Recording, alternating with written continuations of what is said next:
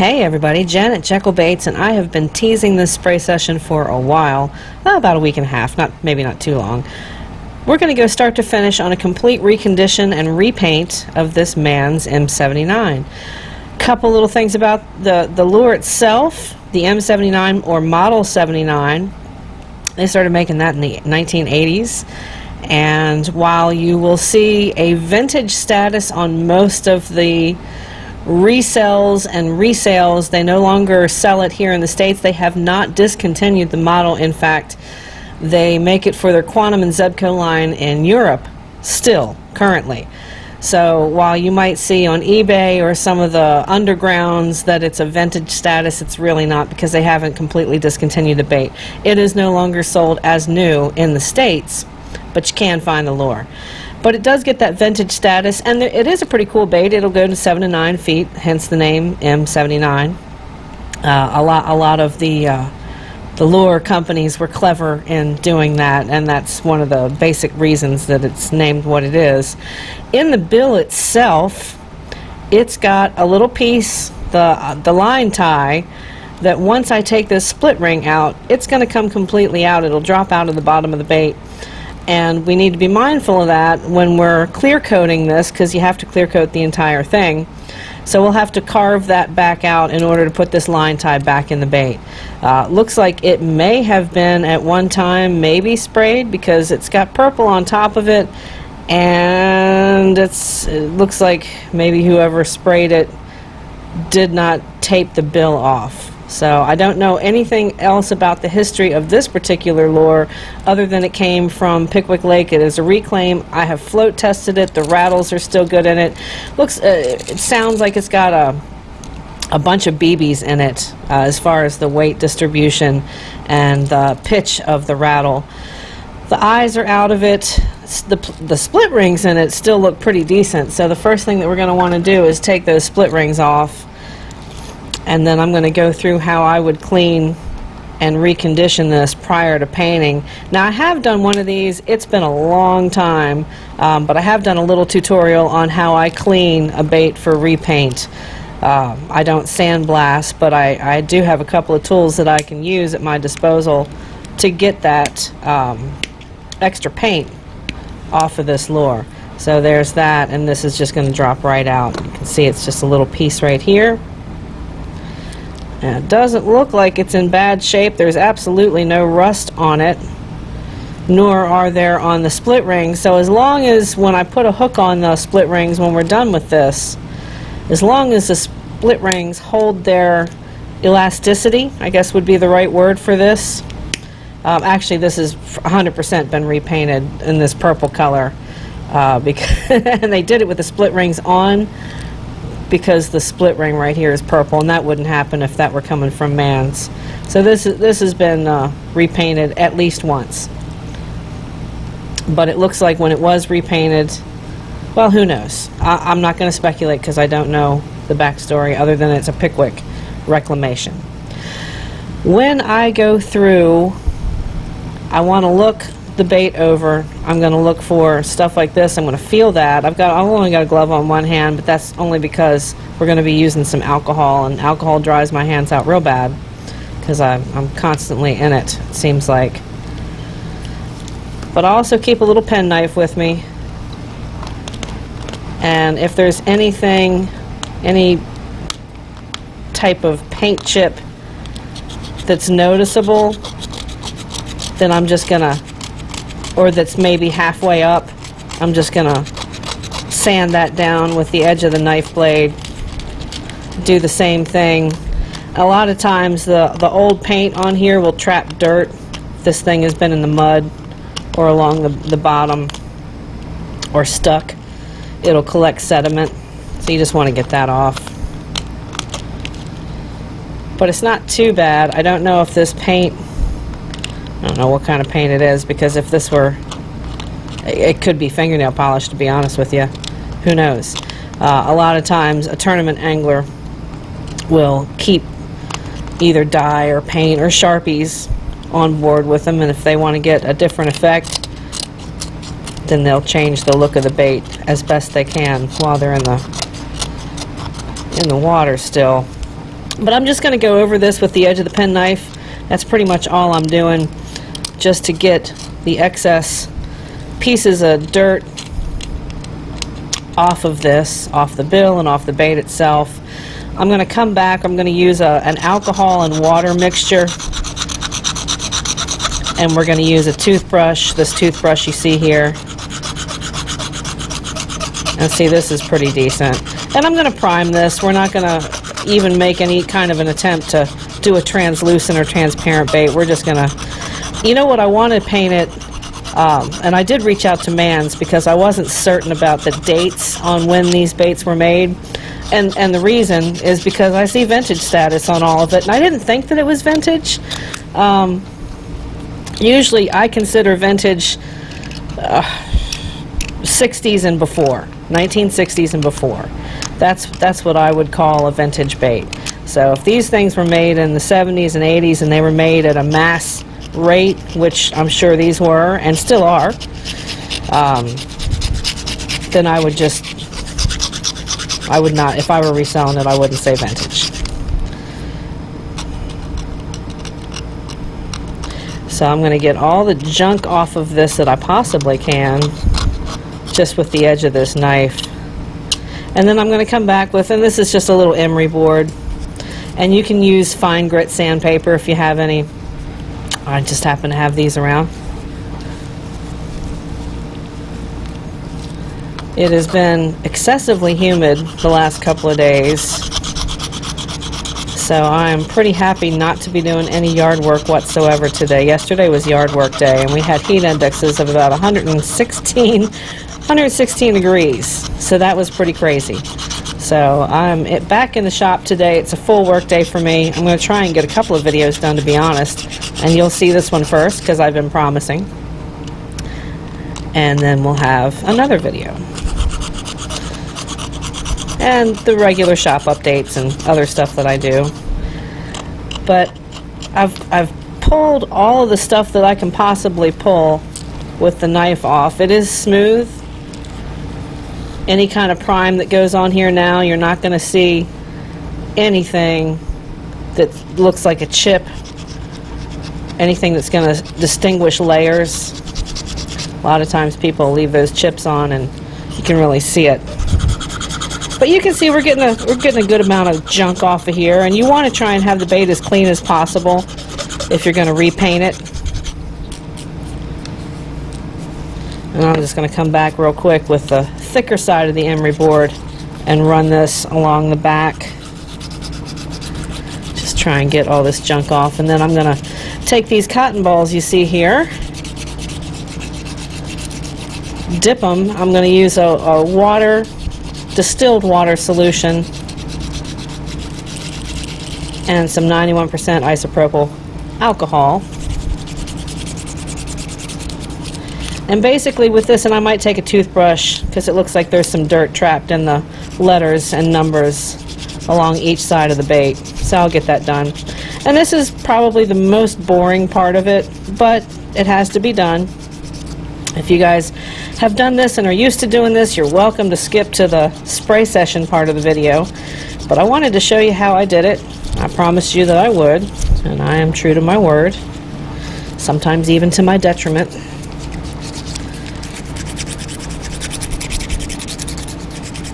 Like I said, it's been, gosh, a couple of years since I've done another one. So with this, I'm just going to grab a little alcohol and a little bit of distilled water. Don't need to fill the cup. I'm going to take my toothbrush and obviously get an old used toothbrush that you're not using anymore. Probably not a good idea if you don't. And with the alcohol in here, you can really see a transformation. This bait's starting to clean up real good.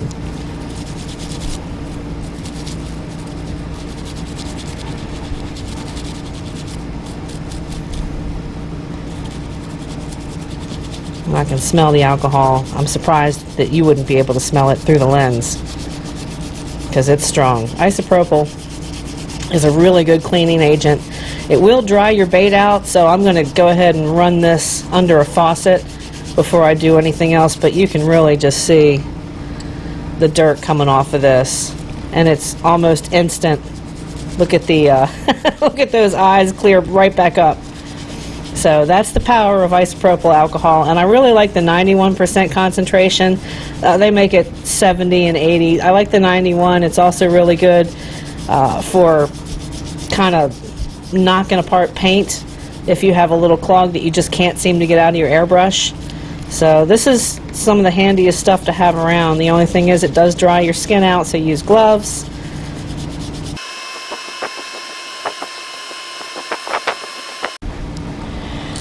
I'm going to go run this under the water in the faucet and come back. Wow, we've gotten a ton of junk off of this. Really happy with how it's coming out so far. This may not look brand spanking new, but this bill is going to be beautiful when we clear coat it again. Got white loaded in the chamber, opaque, and because there's a bunch of junk underneath of this, just the old pattern, we're probably going to do 2 layers of prime on this, I think. Probably makes sense to do that. One might. Actually, the one's looking pretty good.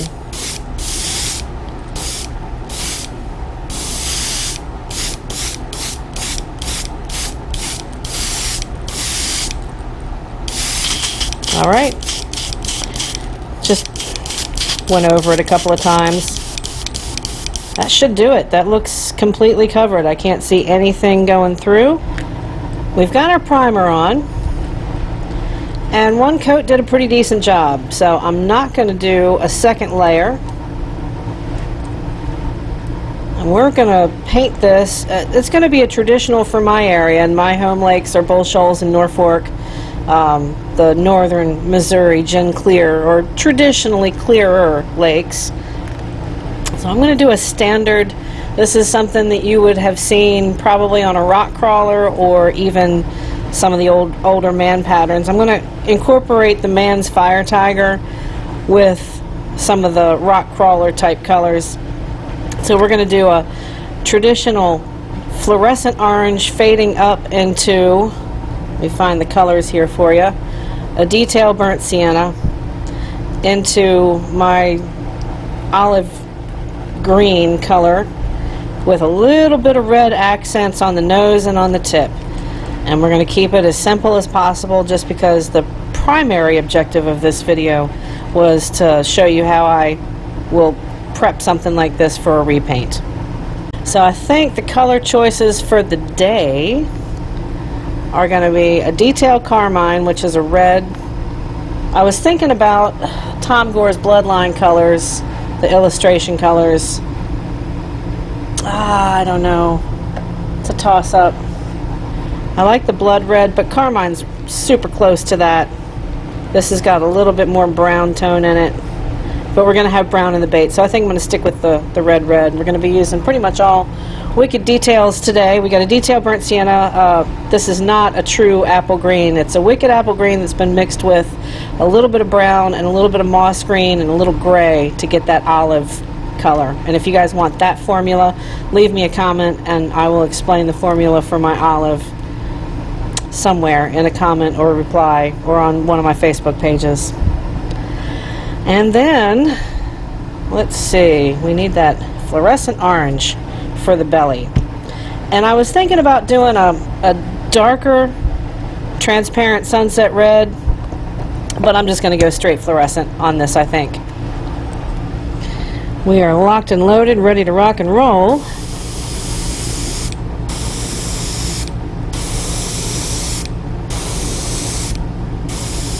I don't want to come too far up the sides because we have some other colors that we need to blend in. So that should be good. That's a nice bright fluorescent orange.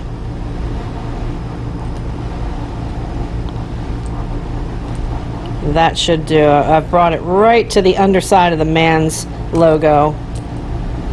M79 might be a little bit higher on this side. Go ahead and even up that fade. When you do fades, angle your brush to point across the bait instead of right at the bait. You're going to find that your colors blend better if you do that. Just a little quick tip.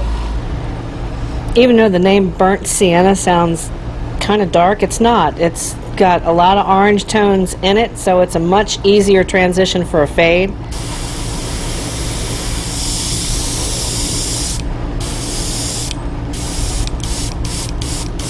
And come around the nose.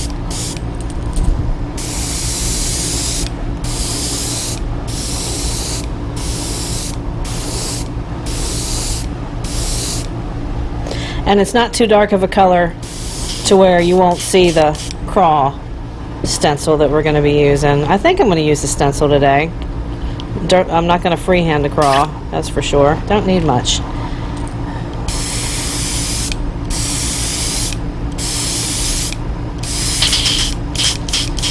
If ever there were a Bull Shoals pattern, this is probably going to be it.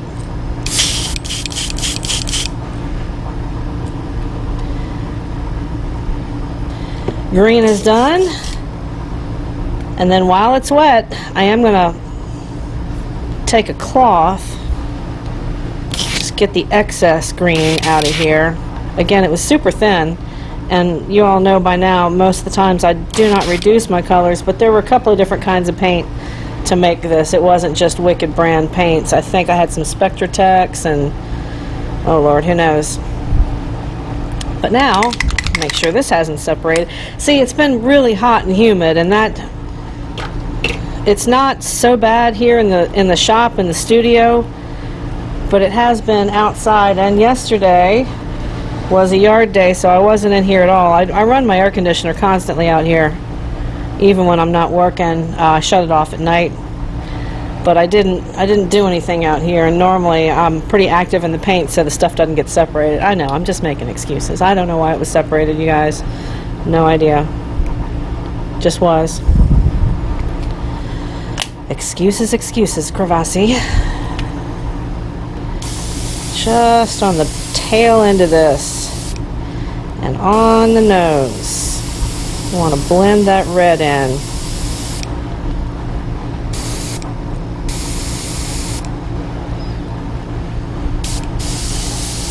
I'm going to bring that red all the way around the side on this and end up on the bottom.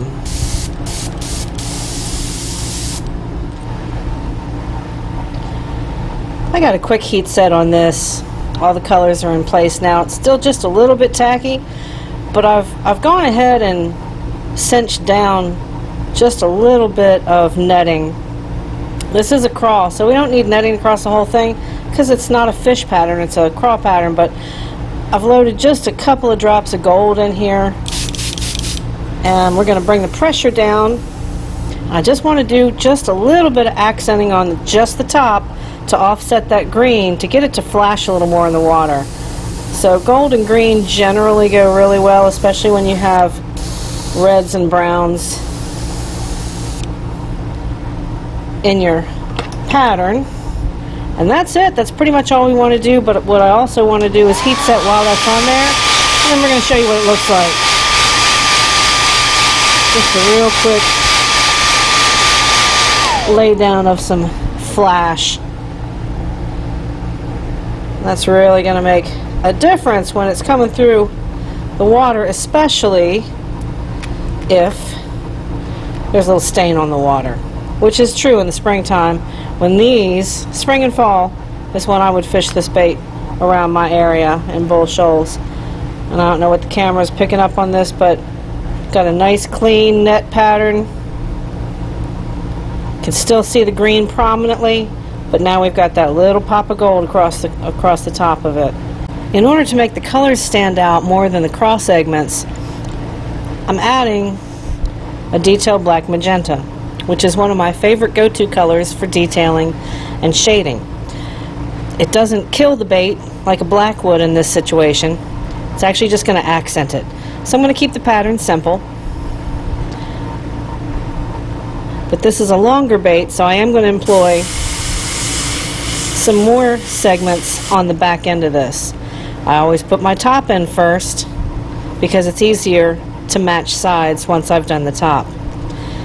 So I'm going to leave one large cross segment here, I think, and then do several smaller ones towards the back.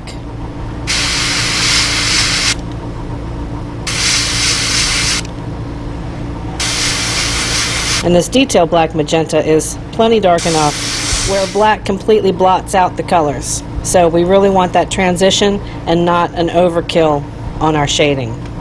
So I've got the sides in, and we're just going to match this up.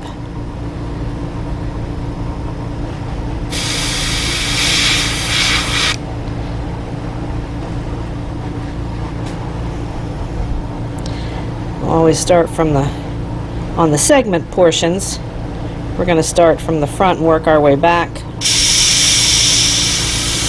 Just the opposite of what we just did on the front of it. But we just want some simple segments.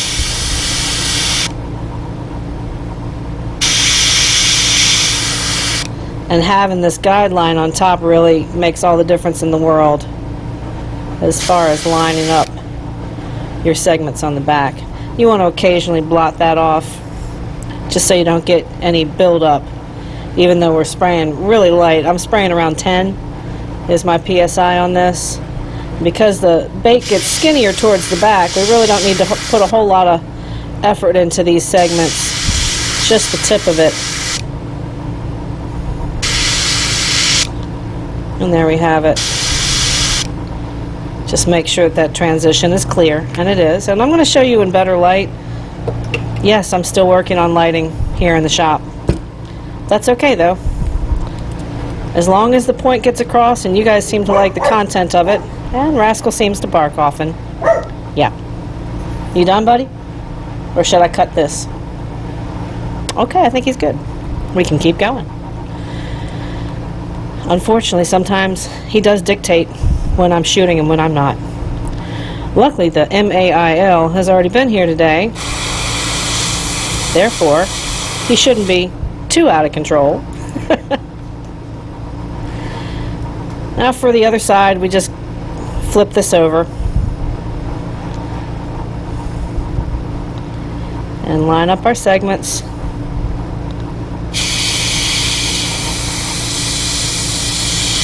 And just like with any other crawl pattern, you always want to hit the edge of your stencil with your paint more than you're hitting the actual bait itself. That's always a helpful hint, and it always bears repeating simply because it makes sense. Because you want it to accent. You don't want a whole bunch of shading on your bait because it doesn't exist in nature. So you just want to define where your patterns are, where your segments are in this case. I do want just, where did that go? There it is. Always want to make sure you line it up.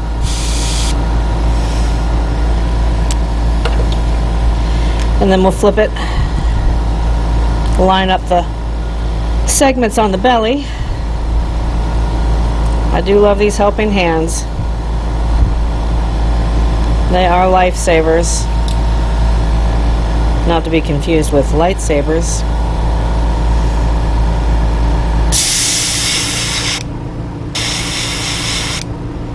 And just continue and get these as even as you can on the bottom, because the segments on the belly of a craw are fairly evenly spaced apart. The only standout accent that I really want to put on this, once we're finished with the segments on the belly, because we want those to match up to the underside, it does help, it is helpful, is a little bit of white speckling. And I had considered doing some random splatter with the white speckle with a paintbrush, but instead I'm going to use the actual paintbrush tip on an artist detail brush and just kind of randomly give it a couple of white dots per cross segment. When you match up the sides, it really brings this bait to life. I don't know if you guys can see this, but it's a huge change. It looks more structured, it looks much more lifelike.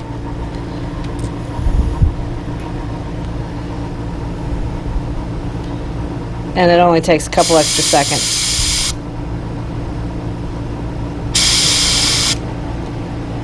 And you don't have to put a whole lot of thought into it or pressure behind it, but that does make a lot of difference.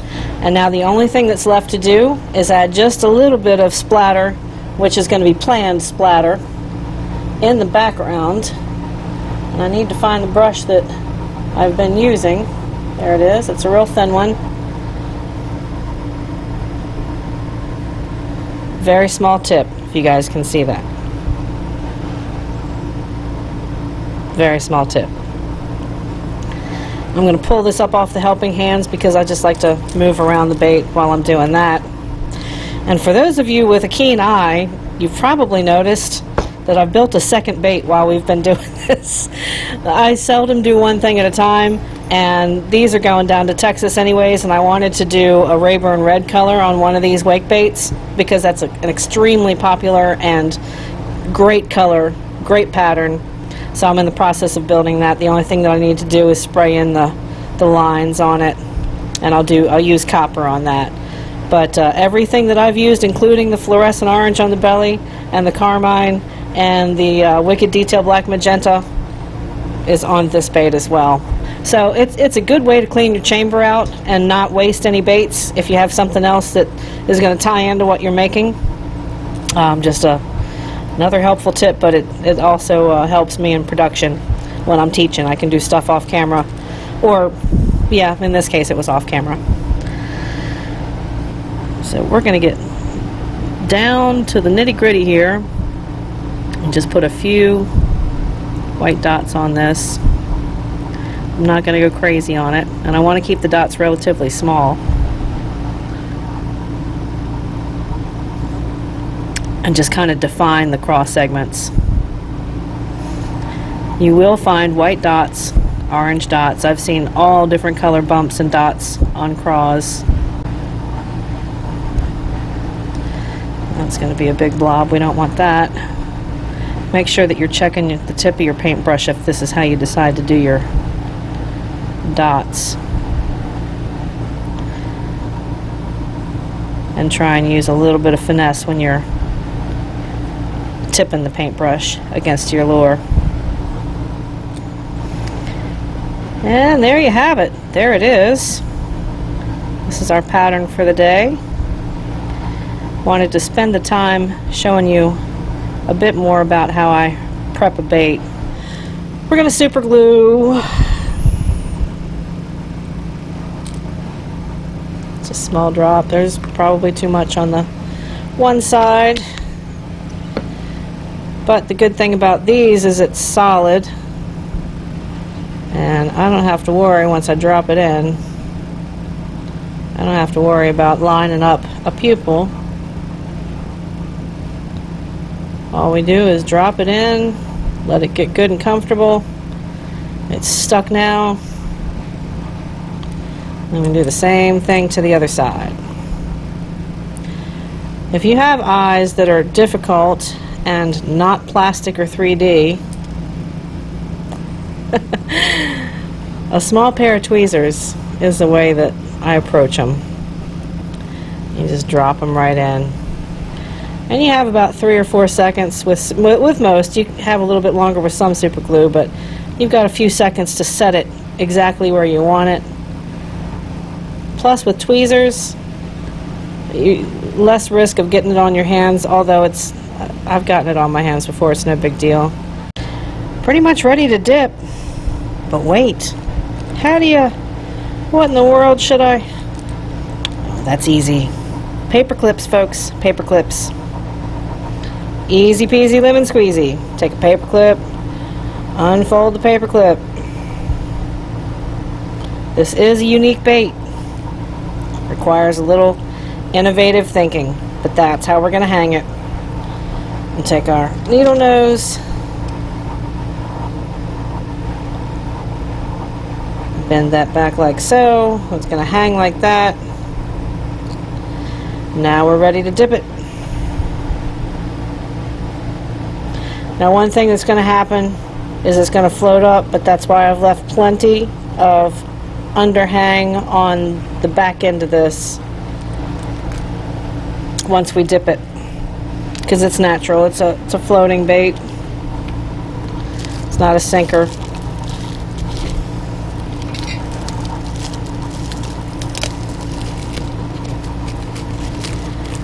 If you guys just watched the KBS video, you know what I'm doing. I'm checking for tears and punctures. That jar going onto the threads, the lid, has a tendency to tear this, which is another way that you can get air exposed in there. So I'm just looking it over. I put it on yesterday. It should be okay, but you still want to look it over every single time that you're getting ready to clear coat. So we're just going to dip that in.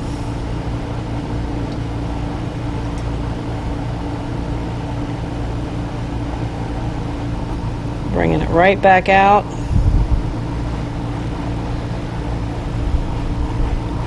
Putting on our drip wire.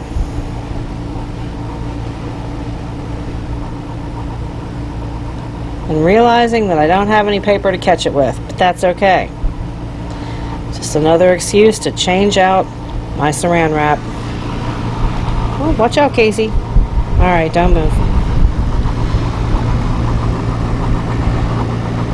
2 hours later. We're a couple hours into this clear coat session here, and I just wanted you guys to take a look at how clean this bill came out. So we're going to end the video here. That's about as good as you can hope to get with a reclamation bait.